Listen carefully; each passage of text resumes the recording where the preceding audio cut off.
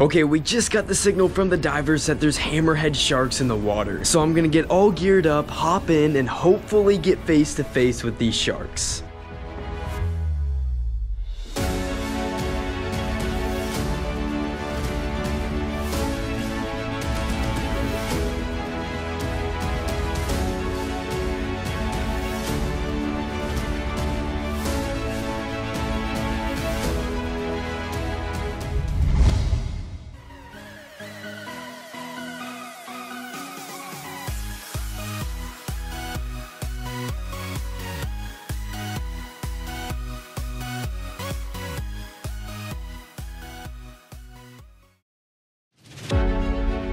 We all have a bucket list, that list of things we've wanted to do our entire lives. Most of the time, it's something you've dreamed about since you were a child. And for me, that dream has always been one thing: to dive with the biggest and baddest sharks in the ocean. Since I was a little kid, I've been utterly fascinated with the ocean and everything that calls it home. From going to my local aquarium to diving in the open ocean with sharks, every experience I have leaves me with that same sense of amazement. Since becoming a diver, I've had some pretty crazy underwater experiences, like my first ever shark dive, or diving inside an underwater volcano in Hawaii, or even getting face to face with sharks in Florida. I've spent my whole life building up to dive with the biggest sharks in the ocean, and it's that dream that brought me down to the Bahamas in search for the most recognizable shark species, the Great Hammerhead. Now, there are very few spots around the globe where you can encounter hammerheads regularly. To see these sharks in person, I had to fly to the very small island of Bimini, which is located just 50 miles off the coast of Florida, and is the gateway to the shark capital of the world, the Bahamas. My journey began after leaving my hometown and eventually arriving in Nassau later that day, where I then connected to fly with a small airline called Western Air. Believe it or not, I had never flown in a plane this small before. That's our plane. And the short 20-minute ride to Bimini was incredible, and it felt really good too. After hopping on 3 different flights, I had finally made it to the island of North Bimini, and this is where the excitement really started to set in. Now all that was left to do was wait for the sun to set and get ready to go diving the next day. What's going on, guys? Well, today is the big day. We have finally made it because I'm going diving with Great Hammerhead Sharks. Now, the weather and the conditions today are near perfect. We have a high of around 80, clear skies with very little wind, which is just about as much as you can ask for. Now, as you guys know, I've been waiting for this day for a very long time, and we're getting close to the time of departure, so I'm gonna go get all my gear ready and load onto the boat. Getting to the Hammerhead grounds only took a 10-minute boat ride from the dive shop. But this isn't like any other shark dive where you already have your target species waiting for you. Instead, we had to wait for the sharks to come to us. This process could take anywhere from 5 minutes to multiple hours. So all I could do is get my gear ready and wait for the signal.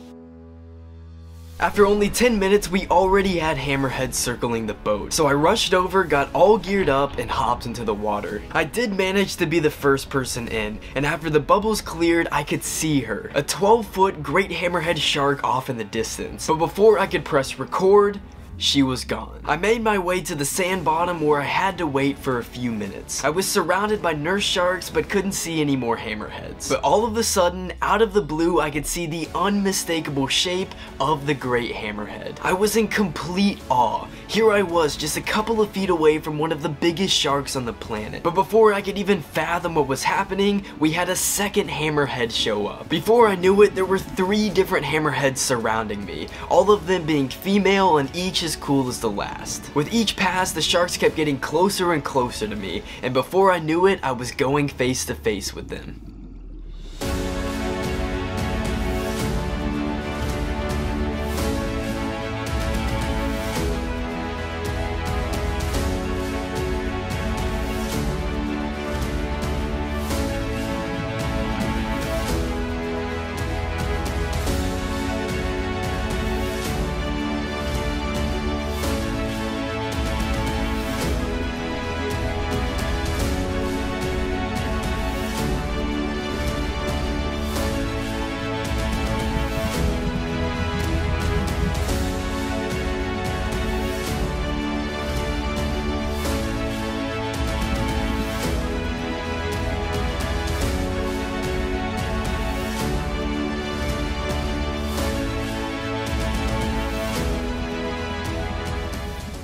Most of you are probably wondering, why in the world do hammerheads look like that? The story is actually pretty fascinating. Sharks have been on Earth for over 400 million years, but hammerheads are the most recently added and evolved shark, with their ancestors first appearing around 20 million years ago. Now, that is part of the reason hammerheads are more newly evolved than other sharks, which is going to result in them looking a little differently and having more of an advantage over some sharks. But still, what is the hammer's purpose? The head of a hammerhead is called a cephalofoil, and many experts believe it's to help with their sixth sense, the ampullae of Lorenzini. Sharks can detect the electrical impulses that most living things give off, and the cephalofoil allows for the hammerhead to cover more area. These sharks like to prey on stingrays hiding in the sand, and this wider head helps them find their prey more efficiently. However, it also helps give these sharks almost 360 degrees of vision, along with better and quicker movements. Now, all of these things were running through my head while looking at these sharks. I was trying to study their movements and how they behave, because it's so fascinating to watch. This girl right here named Gaia went in for some chum,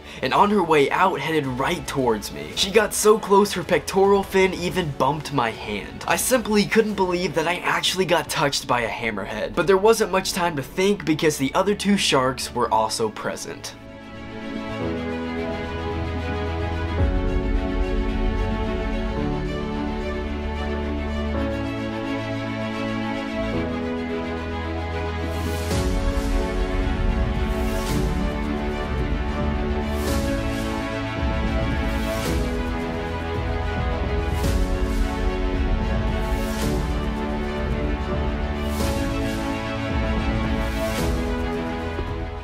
Eventually, my camera battery was running low, so I had to head back up to the boat to replace it. The dive was only in about 20 feet of water, so air was never really an issue, but I did strap on my second tank and eventually jumped back in. Once I got settled back on the sand bottom, this is where the action really started to pick up. There were hammerheads everywhere, and each of them kept getting within just a couple of feet of me and my camera. This shot right here shows two hammerheads swimming right next to each other. This is one of my favorite shots out of the whole trip, because it's pretty rare to be able to find two great hammerheads right next to each other. However, I knew I was getting close to the end of the dive, so I tried to film as much as I could, and I ended up capturing some incredible shots.